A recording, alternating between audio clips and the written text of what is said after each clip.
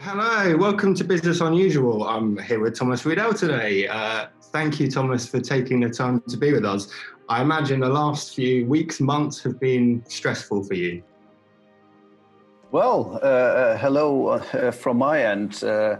Well, not that much stressful. I have to say that I kind of enjoy how the whole world slows down. Personally, I feel very good about it. I mean, talking about the business, that's a complete different story. And the amount of work I do these days is probably also more than ever, but in a complete different way. Where are you at the moment? Germany, a few weeks ahead of us in the UK here, and I thought kind of opening back up now. So are you going into the office more regularly now? Yes, I do go in the office. I mean, my home is only 5 minutes away from the office, so that's easy. And I also enjoy being in the office, even so only a few people are in the company. But I like to be with the gear, with the people which are there. Currently, I'm not in the office. In fact, I'm in the Netherlands. I'm visiting a friend, and that's why I'm also using the virtual entrance area of our main facility. Is this one of the first times you've been able to get out of the country? Is that quite nice to sort of make a break? In fact, it is. In fact, it is. The last trip I did was to Melbourne for the first Formula One race, which finally got cancelled. Since I went back to Germany, I completely stayed in Germany and didn't go out of the country. So now I'm in Rotterdam, where, a few weeks back, there should have been the Eurovision Song Contest, which didn't happen for obvious reasons. You've got 700 plus employees at Riedel, so that must be quite a mammoth task to manage all remotely. You're traveling a lot anyway, so is this something that you're well accustomed to? Do you just continue to run the cogs as if you always kind of did? Well, on one hand, I'm certainly running things like normal, but there's also lots of things which are not normal at all, because connecting to people is different now. What we have invented, for instance, is like virtual visits of our offices. So basically, within 2 or 3 days, I went to all our 24 locations worldwide. While usually you have your calls with, like, on the management level, you might have sales meetings. This time I just said, well, I'm going, like, let's say I'm going to the Sydney office, and everyone who is located in the Sydney office from the company is welcome to join that call, no matter what they do. And I did that with all the offices, which I felt was extremely well received. And I also can say for myself, the amount of information and feelings I could gather there, that was really good. And I definitely will keep that format even after that crisis. Why not adopt the best of both worlds if we can now? And we're getting more familiar with doing some of these things. So yeah, I mean, for you as a company, many people, they've seen their business kind of dwindle in many respects, or some quite quickly in a very short amount of time. But I mean, communications, intercoms, things like this, they kind of take on a renewed importance throughout all of this. The topic of communications has become even more important. It was already, I believe, but now basically everything works remotely. Everyone talks about remote productions. And if you want to do these things remotely, then communications, so intercom is really crucial. So we definitely see that the importance of that topic, communication systems, has become even more important. But also on the video end, which is one of the things we work in, because we see communications in a wider sense, not just voice, but really also audio video. Also on that end, we see that the acquisition we did of Embrionix end of last year was exactly the right thing to do, because these guys have the solution for remote connectivity for audio and video. So it looks like we had a certain sense what's needed in the market this year. Let's talk about Embrionix recently. It was back at the beginning of the year that you announced the acquisition. So I presume you will have been wanting to really drive that message home to people quite quickly in the first half of the year about the acquisition and your plans for the company. All of the trade shows have been cancelled throughout this year. How have you been managing to communicate with your partners and your clients?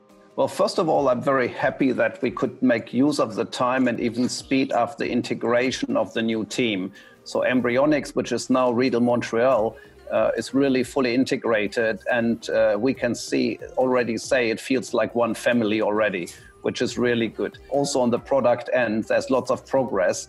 And that's one of the good things also on the situation right now. You can focus much more on certain things. So the development side in some areas is even going better and quicker. Now, absolutely, communications, how do people learn about the product is one of the challenges. And this also became digital now. So we are doing lots of different things here. There's the Riedel Academy, how we call it. And that is certainly interesting, was interesting for me to learn. It's like how many people use that. And we have created with that not only a great channel to the market, but also we had as many leads as we would normally create from an NAB show via the digital channel. And also interesting, about 70% of our leads we create at NAB are typically new clients. And also in this new format, about 70% are new clients. I mean, that's probably an interesting intel that really it works very, very well. And it certainly triggers certain discussions, whether or not in the future you do these kind of trade shows or not. I mean, certainly NAB and IBC are shows we all love to do and we will do in the future. But maybe we will replace some of the others and go more digital. You can't replicate that face-to-face kind of relationship, will you? So presumably, even if they're successful, none of these digital initiatives will really replace the traditional kind of format. I mean, if you ask me what I'm missing the most in general now, then it is the direct interaction with people. It's great to have these video calls. It's great to connect across the ocean just via the internet. And it's quick, it's instant. You save so much time. It's good for the environment if we don't travel. So this is all fantastic. But I also like to deal with people. And people, it's about emotions, and face-to-face meetings are really required for that.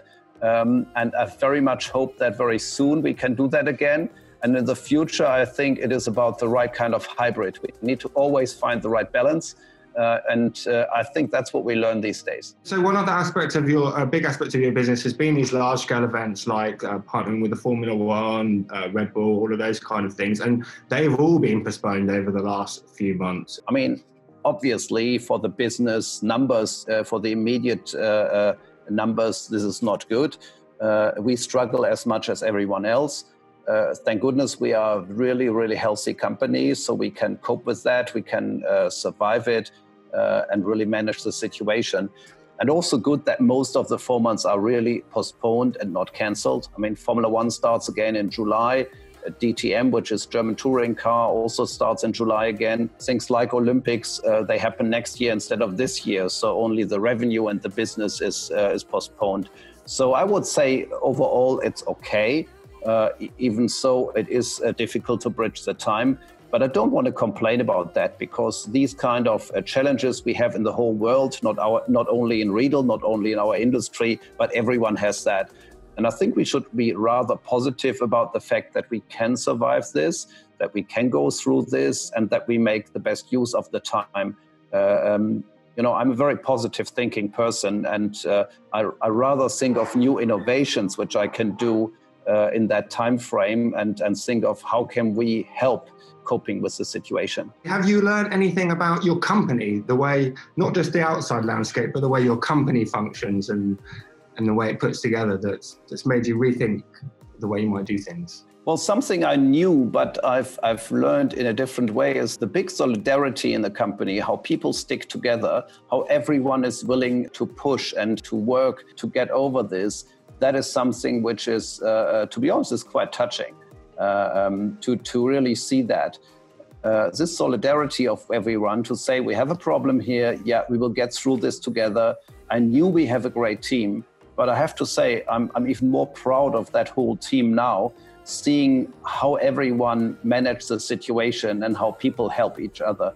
That's probably my biggest finding here. We are happy that that whole situation also helps us to show people that we have become not only a communications and voice communications provider, but we are also a true player in the video field now. And that is an area which certainly is pushed a lot by lots of these remote applications.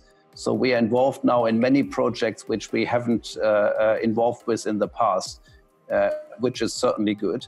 And And we use the time to do more innovations here. We're having not a bad time, but it is certainly challenging for everyone privately. But we will get through this, and we like to stay in touch like we do here.